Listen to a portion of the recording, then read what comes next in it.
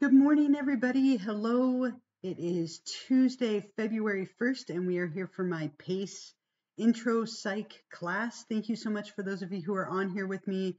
I see a lot of you getting logged in, getting your names in the chat, all good things. So thank you again for being here. Hopefully you can all hear and see me okay. If there's any issues with that, someone should definitely let me know, but it all looks good on my end. I hope everyone's doing well, hanging in there. Sad morning a little bit for me. A little bit of a sad weekend, right? My favorite football dude of all time, Tom Brady, retiring. He made it official this morning. That made me sad. Mahomes lost on a interception and didn't go to the Super Bowl. Right? Some sad football stuff, but otherwise a great week. And I can't believe we're almost halfway through the semester for our class at this point. So trying to focus on those things, and at least on the plus side, I can have a stress-free Super Bowl for like the first time in a lot of years. I can just eat a bunch of good food and enjoy it, and not have to worry about who wins. So I guess I'm going for the Rams, right? Go Cooper Kupp and Stafford and all of them. But anyway, I'll focus back. I only have 2 weeks left to talk about football, so I have to bring it up while I still can. But thank you for those of you, again, who are here with me live. We'll do our usual kind of stuff today. So we're halfway through our weeks 3 and 4 kind of section of the course. So I'll give you some reminders for this week. We do have exam number 2 this week, which I want to talk a little bit about. I'll do the extra credit question for this week as well, and see if any of you have any questions for me. Particularly, again, we do have exam number 2. So if you have any questions about that, I would be happy to answer them. So let's go ahead and go over to Canvas together and take a look at that. Again, my favorite way of kind of looking at where we're at in the course is to take a quick look at the syllabus. Totally up to you, but I like the kind of snapshot that this provides. So let's scroll down here and look at where we are in our class. So on that last page here, we again are right in this chunk right here. So unit 2, we're in week number 4 as of this week. So these are the things we have going on this week. But remember that everything from week 3, if you haven't done it yet, along with the things from this week, week number 4, everything is due by Sunday 2/6 at 11:59 p.m. So this Sunday at 11:59 p.m., everything from weeks 3 and 4 is due. So make sure if you haven't started on the materials for this week, you get going. And if you haven't started on the ones from last week, make sure to get going on that as well. So again, last week was chapters 5 and 6 on consciousness and learning, along with discussions 5 and 6. And this week, we're moving into the topics of memory and cognition. So chapters 7 and 8, discussion 7, 8, and exam number 2. So those are the things we'll talk a little bit about. But again, I like the little snapshot that provides. So just to give that to you. I also, of course, send out an announcement and then email last night and all of that as well. And everything organized under this week's folder is the stuff that you need to worry about. So all of the stuff for week 3 is still there. I did post the recording from last week in case you missed it and would like to watch it. Otherwise, this week, as I said, we moved to chapter 7 and 8. So make sure that you read chapter 7 and 8 in the ebook, right? Again, that's how I would start if it were me, getting a little bit of that broad overview of what we're covering. And then you'll want to make sure that you go through the Canvas lecture and the lecture videos for those chapters. So chapter 7 is all about memory, right? So the first page, as usual, is a summary. What is it that we'll be looking at? Page number 2, beyond the book, a little bit about deja vu, which is kind of a special topic in memory. Third page, in pop culture, lots and lots of movies featuring the topic of memory. Here's a little clip that I included for you from Finding Nemo, Dory being probably one of the more memorable, one of the more popular characters for memory loss in film. Page 4, as usual, is the key terms and review. These are all the key terms that you need to know from chapter 7 for the exam. And then the last page, application, I gave you a little video about how to improve your memory, some tips and things that have been shown to be helpful in memory improvement, and then a little bit about state and context dependent memory, which may or may not be helpful in some of your exam preparations for this class or others. So make sure, as always, you click on any videos that are in there, watch anything that's in there, click on all the links, explore everything. All of it together will really help you. You're also going to watch the Chapter 7 lecture video. This is a Zoom link, so you'll want to take notes on this. Make sure you're paying attention. The materials in the lecture video will definitely appear on the exam, and that's my way of kind of imparting that information over to you. So hopefully it's helpful. The Chapter 8 lecture, again, read the ebook, and then you'll click on the little lecture link that I have for you here. You read through the summary, or you can listen to it, as always, if you would rather. The Beyond the Book page, a little bit more about intelligence tests. And I did talk about this in the lecture, but one of your discussions this week has to do with the characteristics of a good intelligence test. This video might be really helpful for you in helping to answer that discussion prompt for the week, so definitely check that out. Some links to fun random intelligence tests online. Remember to think about, are they good as you're taking them? Most of them are just more for fun. In popular culture, some movies featuring language and problem solving and intelligence. The fourth page, as usual, are all the key terms in review, key terms that you need to know from Chapter 8 for the exam. And the last page, now that you've read through the chapter, how could you apply this to your life? And a little bit here about how to increase your intelligence. And this, again, might be helpful for the discussion this week. So make sure that you go through that. And then you'll also want to, of course, watch the lecture video related to Chapter 8. This one is a YouTube video because I don't have any outside clips in it, so you can watch it from anywhere. I try and post things on YouTube whenever possible. But make sure that you watch the lecture video, take notes.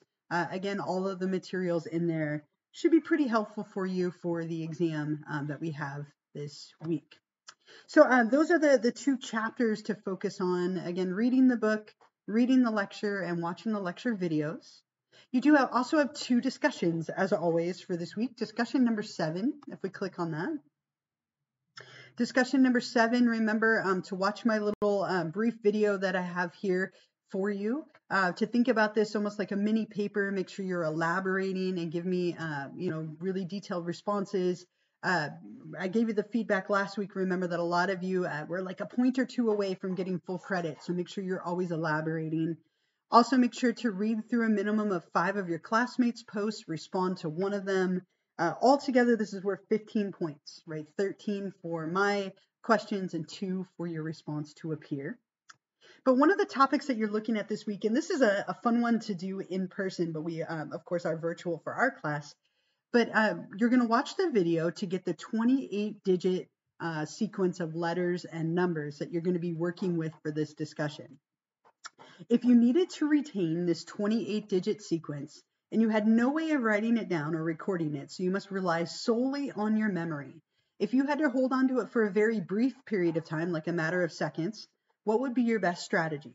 Describe it, right? What would you do? How would you hold on to it if you just needed it for like a matter of seconds? And what about if you needed to retain it for a longer interval, such as several days?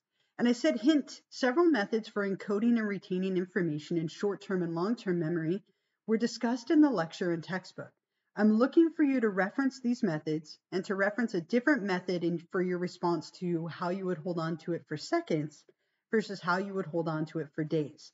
Be sure to provide me with specifics, right? So if you say like, oh, I would make a story in order to hold on to it for days. What is that called? And what would your story be? I want to hear the story, right? I gave you an example of mine in the video related to The Walking Dead. So how would you hold on to it for a matter of seconds? What would that look like? What is that called? Describe. And how could you maybe hold on to it for a matter of days? And what would that look like? And what would that involve and describe? Then I want you to describe in detail 2 specific strategies discussed either in the lecture or the textbook that you could use to help you remember content when studying for an exam. And finally, do you have any personal tips for memory that you would like to share? What strategies do you use in your personal life to help you remember important information. One for me, always, whenever I'm parking, and I talked about this in the lecture, I always struggle to remember where I parked my car. And so I definitely have some little tips and things that I do to help myself remember where I parked my car whenever I go somewhere that's, bigger or more crowded. But share some of this information with me. I look forward to reading your stories or songs or methods or whatever you come up with for memorizing the 28-digit sequence of letters and numbers. So don't forget to reply not only to me, but then also to a classmate. So let's say I really like Jacqueline's strategies for utilizing things like chunking and her story, right? I love this, right? If let's say I really like her story, I could reply to Jacqueline and put in my feedback there to get those 2 points. The other thing that you have for this week, the other discussion number 8. Discussion number 8 has to do with cognition, a topic that we're covering this week. And I love it. I got a chance to talk a little bit about escape rooms in the lecture for this because escape rooms are directly relevant to this topic of cognition. I took my kids to an escape room this last weekend. We were all locked in prison together and had to escape. It was so cool. 80-minute escape room. And it was phenomenally fun. It had a slide. We had to break stuff. It was crazy, right? Thinking outside the box and using problem solving, definitely things related to this topic. So as always, watch my little video, right? Make sure you answer, respond to a peer, all the things I just reminded you with the other one. So for this one, we're talking about intelligence and so on. In your own words, how do you define intelligence? You can write out a definition or describe attributes or behaviors that you associate with people who are intelligent. So what is intelligence to you? What are some of the things you associate with people who you would categorize as intelligent? That could be behaviors or attributes and so on. What are some things you can do to increase your intelligence? I talked about this in the lecture and the Canvas lecture. And then finally, the book and lecture discuss 3 characteristics that a test should have to be considered a good test of intelligence. What are those 3 characteristics or properties?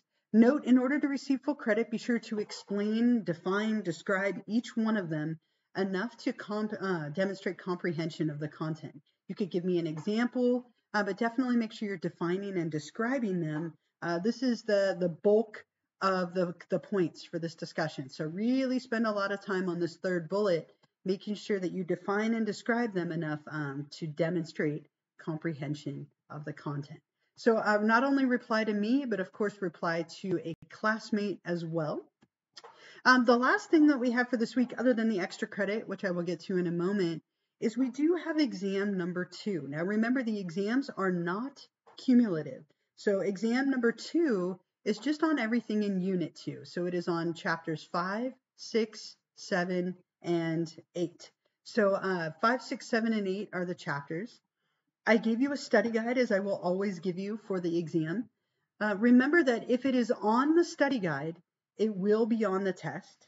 If it's not on the study guide, you don't need to worry about it. It won't show up on the exam at all. So again, the chapters for this week, we have chapter 5, 6, 7, and 8. So make sure you know all of these terms related to consciousness, everything here related to learning, all of these chapter 7 terms on memory, and these chapter 8 terms on cognition. Remember as well that you can use your notes and your book, but please be sure to study like you would for a traditional exam. I mentioned this to you in week number 2, but if you are trying to look up every answer, trying to understand the question, look it up, find the answer, you're going to run out of time. And that is a little bit purposeful, right? And the motivation behind that is I do want you to study and be prepared. If you study and you're organized and ready to go, you'll have plenty of time, and hopefully you will do quite well. Most of you did really, really well on the first exam. And so if you did good on the first exam, do the same stuff here. If you wish you had done a little bit better, this would be a really good time to maybe make sure that you've written everything out on the study guide, right? That you have defined each one of these terms and that you understand them. If it were me, I would write it all out. I would have it in front of me, organized and ready to go. That way, if I couldn't find a term or I didn't understand it, I could just reference my study guide. because you know that everything here will be on the test. And if it's not on here, you don't need to worry about it. So if it were me, I would write or type out all these terms and have it in front of me, just so I'm not scrambling. But totally up to you. Again, a lot of you got A's on the first exam. So if you did, follow the same format. It clearly worked for you. I do think this exam's a little easier in the sense that it doesn't have any diagrams, but maybe a little bit harder in some of the terminology. The learning unit has a lot of terminology that people sometimes struggle with. So maybe a little mixed, in some ways easier, some ways a little more challenging. Same format, same style. Remember, when you go to take the exam is on the ebook site, like always. So if you click on exam 2 right here under this week, it will give you a link to go to the ebook site, reminding you that it is on the ebook site to take. So make sure that you go there to take it. Remember that you have 75 minutes to take the exam. You only get one attempt, so be ready, be organized, be all set to go before you begin. Make sure that you have a quiet place, or as quiet as possible, good internet connection, and all of that kind of stuff. I would also really, really recommend that you don't wait till Sunday night to take the test. It always feels like when you wait to the last minute, the internet goes out, the power goes out, you have an emergency, you get sick. Just set yourself up for success. Try and take it a little bit earlier. You do have 2 full weeks to work on this, so really no reason that you shouldn't be able to get it done in time. Oh, look, a cat. I found a cat. I think I showed you Squash before. This is Squash. She's going to be really mad at me for this moment here, but I had to show her, right? That's fine. Oh, cranky now. If a cat could flip you off, it just happened, right? But remember, all of those things. Another thing as well, I will never trick you. So you can always know that if something is unclear, try and read it again. That's not the intention. So try and prepare and study like you would for a normal test. Be prepared and ready to go. Also remember that when you take the exam, you will get a grade right away on the ebook site. It'll show you everything that you got right or wrong, but it won't come over to Canvas automatically. So if you don't see a score in Canvas until Monday of next week, don't panic. That's totally normal. As long as you see a score in the ebook grade book, you're all set to go. I'm trying to think if there's anything else about the exam. Are there any questions for me about the study guide or the exam? Anything related to the content for this week or even last week, week 3, 4 content, the exam, study guide, anything at all that I can answer for you? Any questions at all? Anything that I can help out with there? I do have a few reminders for you that I will give you while I'm waiting to see if there are any questions. The first one, my usual reminder for you, please be sure to double check your subscription status. There are a couple of you who still just only have the Twitch crown, which means you haven't linked your account to my Twitch account yet. Also, what you'll notice, because we are in week 4, those of you who subscribed at the beginning of the semester, it's only good for 30 days. So if you notice that you're no longer subscribed, you might have to go back in and renew it. You can do that for free, and it's good for another 30 days. But you might have to do that if you notice it has expired or kind of gone away. So just make sure to keep an eye on that. Double check it. Double check it every week. I'll remind you every week. If you're not subscribed, make sure you put your first and last name in the chat. The other reminder, our next Twitch live stream will be on Tuesday, 2/8 at 9:30 in the morning. So just like this week, Tuesday, 2/8 at 9:30 in the morning. And that will be our week number 5 Twitch live stream. I'll go over some feedback and exam trends and things that I saw, along with, going over the reminders for the next 4th of the class. Somebody asked, has the school said anything about going to school in person? Nothing over the last week. So a couple of weeks ago, they sent out that email that all classes that were supposed to be in person should be going back on Valentine's Day, February 14th, that week. I haven't heard anything since. There's been no update We have all of this week and next week virtual for those of you. This class is virtual no matter what, so we're not going back in person. But if you did sign up for an in-person class, it still sounds like it's going to be the 14th as long as things don't change. Of course, there are new variants. There's the Omicron BA2 stealth Omicron variant now, and then the NeoCov one that they discovered in Africa. There's so many new variants and things. So, of course, it could change at any time. But those of you who did sign up for in-person, it sounds like it's supposed to be February 14th that you go back. This class, again, 100% virtual. But yeah, nothing since then. So that is the only information that I have. Okay.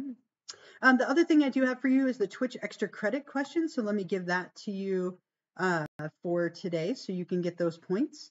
This is something related to the topic of memory that we are covering this week. So the Twitch extra credit question for week number 4, let me put this in the chat here. What does it mean that our memory, our short-term memory, can hold 7 plus or minus 2 pieces of information? What does it mean that our short-term memory can hold 7 plus or minus 2 pieces of information? And that's something that I talked about in the lecture. It's also in the textbook. Of course, you're welcome to look it up online, but I answered that for you in both of those things. When you're ready to answer that, if you'd like to, you go back to Canvas. And since we're in week 4, you'll click on Twitch extra credit number 4 right here. And then up at the top, my computer's going slow right now. You'll click on Start Assignment. And this is due before Sunday night at 11:59 p.m. You can type your response in the text box below. Type your response.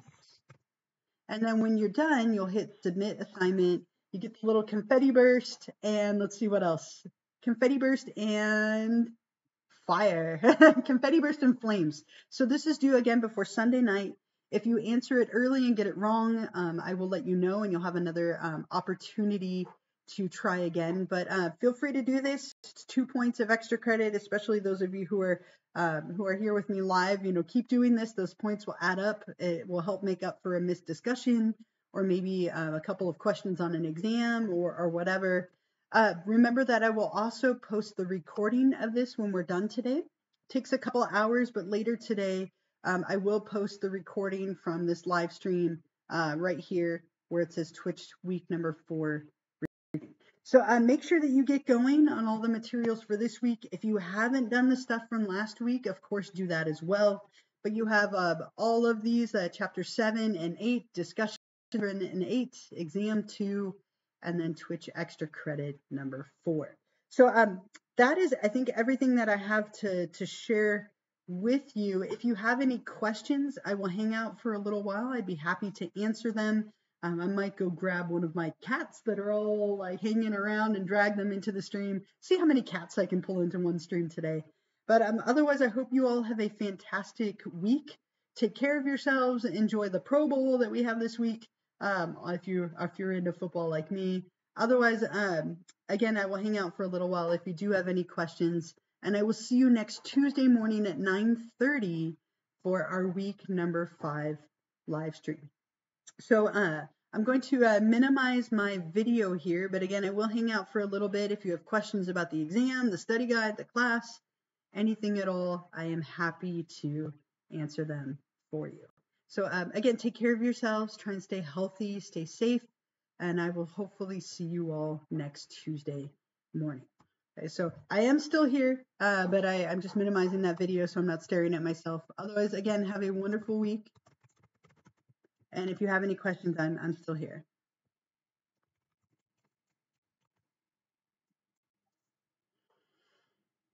You're welcome. Thank you as well. Thank you for being on here with me.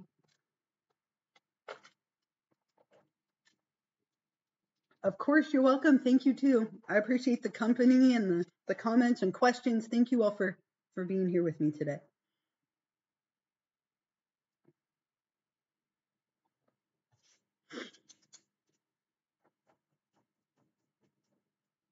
Of course, you as well. Have a great week. And if I hear anything else about whether we're going back or not, I will definitely let you all know next week. So that, again, doesn't affect our class, just so nobody's confused. You're welcome. Have a great week.